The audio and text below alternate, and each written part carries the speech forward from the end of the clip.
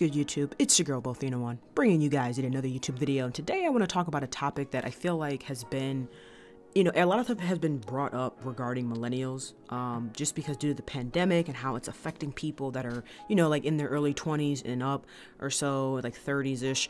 And a big question that a lot of, I think, like people that are older, like the baby boomers, is, why are millennials staying at home longer? And especially like how this pandemic is affecting millennials to even progress or move forward, to the next stage in their life.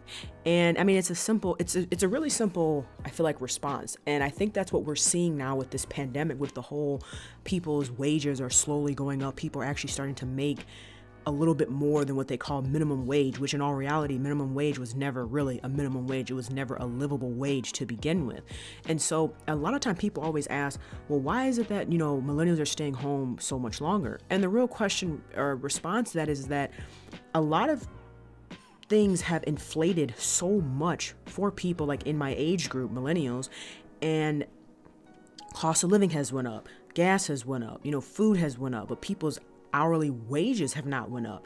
Then the other thing you have is that a lot of people are going to college where they're coming out owing a home before they even get into their profession, but then they're coming out owing over 100K worth of student loan debt.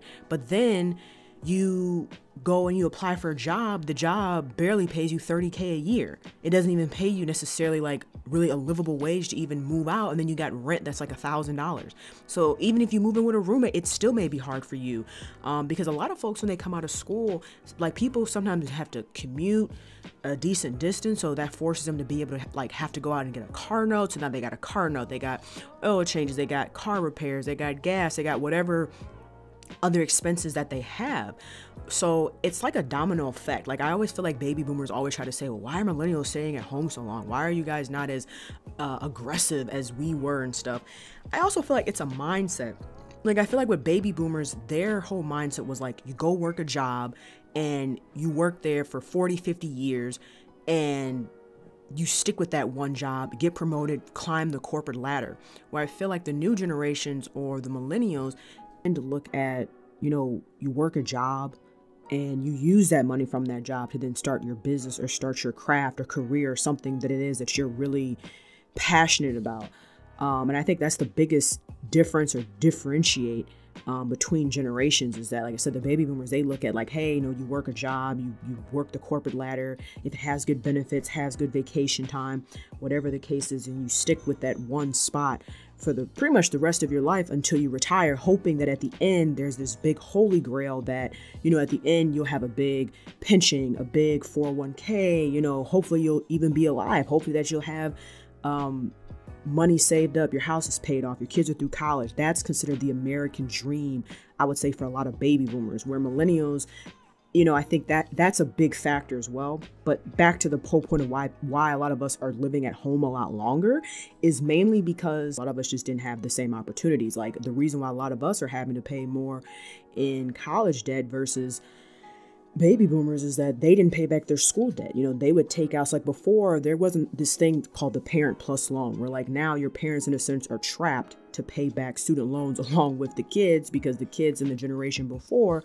weren't paying it back. So now they're like, okay, hey, we're going to get your parents now to pay back those student loans. So now it's more likely that it'll actually get paid back. So in a sense, the parents are being trapped right along with the kids, if not even more, because the parents are the ones who take out the bigger portion. In some ways it's good, in some ways it's bad, because if your parents don't have good credit score, then they can't really take out those large lump sum amounts that are needed for nowadays for kids to go to school. So like I said before, that's the biggest reason why I believe a lot of time people are not able to move out as soon or as quick as the generation before.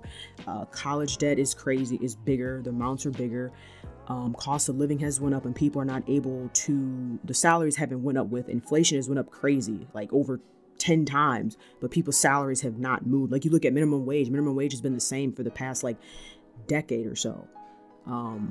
And that's an issue. So all those different factors determine why a lot of time people can't move out, as well as what they don't tell you about is a lot of baby boomers are working a lot longer past their retirement age. So meaning that there's more people in the same positions and less openings for the new generation to come in and work their way, I guess you could say, up the corporate ladder as well.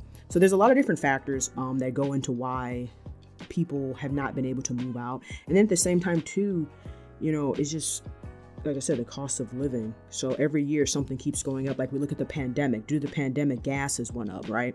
So gas is now getting close to $4, at least where I live in the state of Illinois. Housing is going up. Everything is getting ready to go up more. So let's say you got that 3.5% raise or 5% raise or whatever. Well, now that raise kind of just puts you back at normal level because everything else is going up. So it kind of goes back to what I said yet again, inflation. Everything else is inflating, but people's salaries and hourly wages are not. Let me know your guys' thoughts about this down below in the comment section. If you enjoyed the video, be sure to drop a like, comment, share, and subscribe.